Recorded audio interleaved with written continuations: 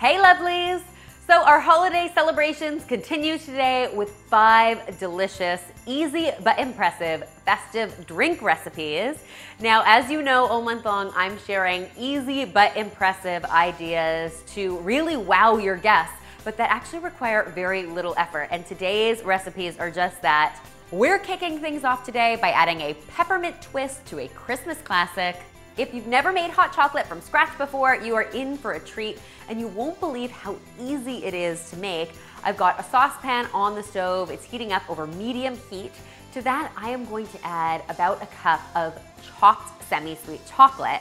I like using semi-sweet because then I don't have to add any additional sugar.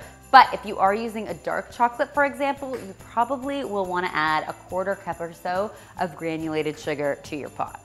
And I'm also going to be adding a whole lot of whole milk to my pot. All we're going to do is bring that to a nice, gentle simmer and continue to stir it until that chocolate has melted completely. How easy was that? Now we could stop here. This is delicious. You could serve it with whipped cream or marshmallows or whatever your heart desires. But we are making some candy cane hot chocolate, so of course we need a little bit of peppermint tastiness. Now you have 2 options here. If you want to keep this a little more kid-friendly, you could always add a teaspoon of peppermint extract. That can usually be found at the baking aisle of your supermarket. Or if you're hosting a more adult affair, as I often am, you can go ahead and add a few ounces of peppermint schnapps to this. You'll just want to make sure that you are whisking this regularly as it goes in because you don't want your liquor to curdle your milk. Whether you're serving this as a mocktail or a cocktail, I absolutely insist you finish it off with some whipped cream and some crushed candy canes for good measure. Next up, we are making an incredibly flavorful caramel apple cider. This actually is made entirely in a slow cooker, so what could possibly be easier than that? I'm going to get started by pouring a whole lot of store-bought apple cider into my slow cooker.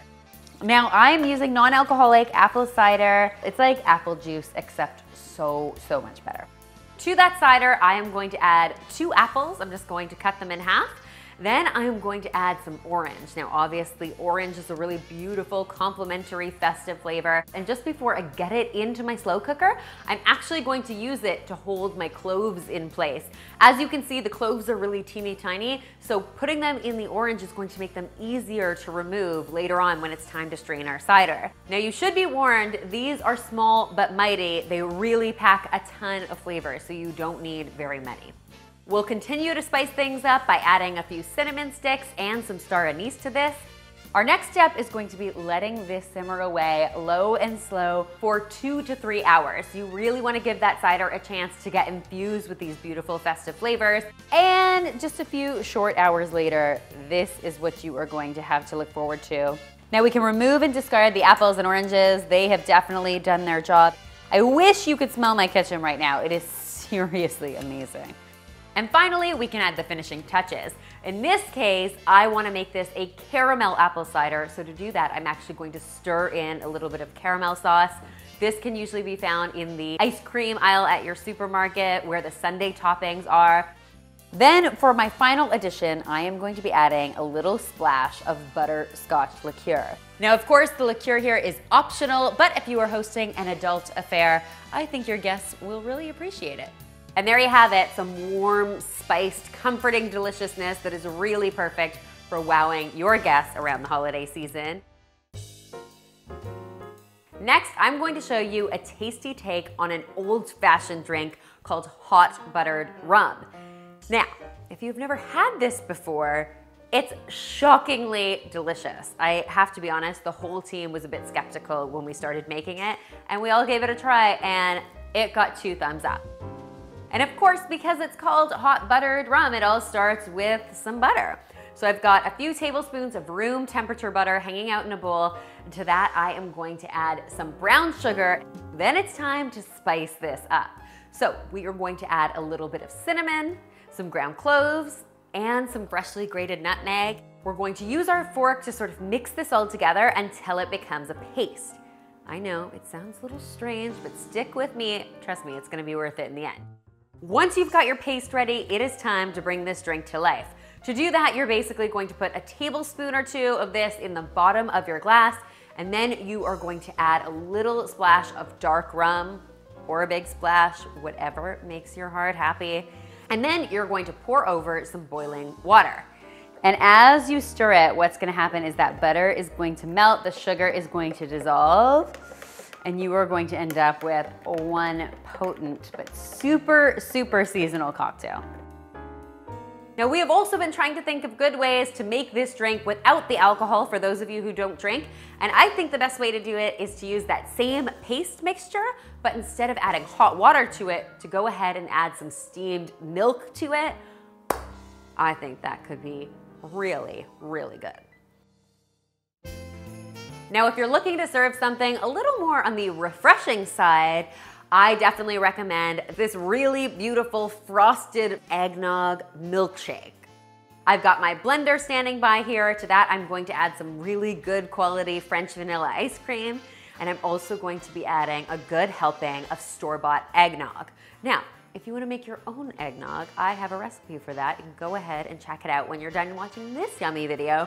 But since we are going easy but impressive here, you can go ahead and use store-bought, totally fine.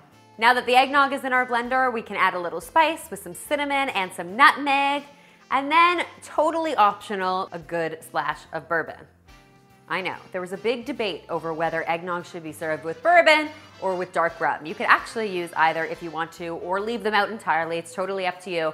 But I do think that eggnog and bourbon were meant to be together. On goes the lid, and we are going to blend this beauty up until it is nice and smooth. This beauty can be served all on its own, but I really think it's best when topped with a little bit of whipped cream and another sprinkle of freshly grated nutmeg. Come on guys, don't knock it until you tried it. Finally, nothing says celebration quite like a little bit of bubbly, but today we're going to take our bubbly to the next level by adding some beautiful blackberry flavor to it. This all starts by whipping up some blackberry-infused simple syrup. Now to do that, you're just going to heat a small saucepan up on the stove over medium heat. You're going to add 1 part sugar and 1 part water. Give it a stir until the sugar starts to dissolve, and then you can add some blackberries to that. We're going to let this simmer away for between 4 and 5 minutes, or until those blackberries start to soften up and release all of their beautiful juices. And then we are going to remove this from the heat, strain the blackberries, and set this mixture aside to cool. So I know it is difficult to exercise patience, but it is about to be rewarded. We have allowed this amazing simple syrup to cool right down. So we are going to pour it into the bottom of each of our champagne flutes, and then we will get some bubbly going. Here we go. Here we go. Woo!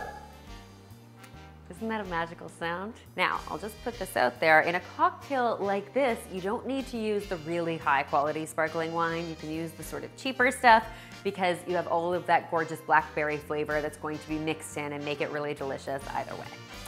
Just saying, save yourself some dough. I'm sure you have lots of other things you can be spending on this holiday season.